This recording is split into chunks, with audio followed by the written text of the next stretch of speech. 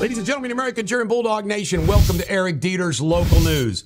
Well, Drees apparently has got the frontline dibs into the IRS Development Center down in Covington. That's that big area. They tore down that big, long, skinny building out on 4th Street. They tore it all down. There's grass there now, and they want to develop it. It looks like Drees, and that's the carriage home. Going to have homes, businesses, all kinds of neat stuff right there. Okay, in Ohio news, the big election results.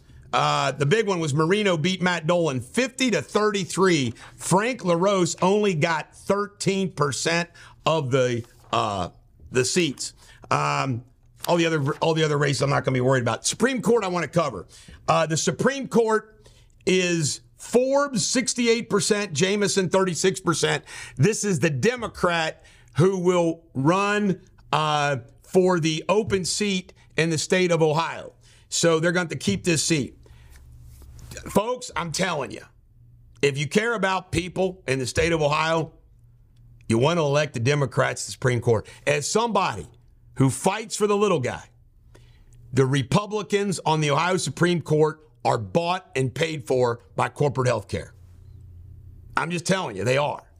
You want justice, you vote for Forbes. And you vote for Donnelly, who's sitting there. The Durrani victims would be up a creek without Donnelly there. All right. David Taylor won the big congressional race. He's the concrete man. He won the congressional seat, Brad Winstrup. Hamilton mayor, the police chief, is going to become the city manager of Hamilton. How do you like that?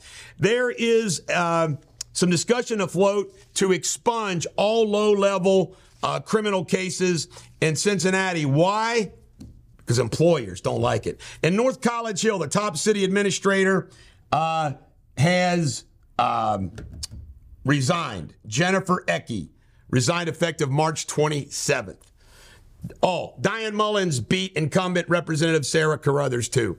This is the Bulldog. Every dog has their day. Do not be a knavish, dull-eyed clod.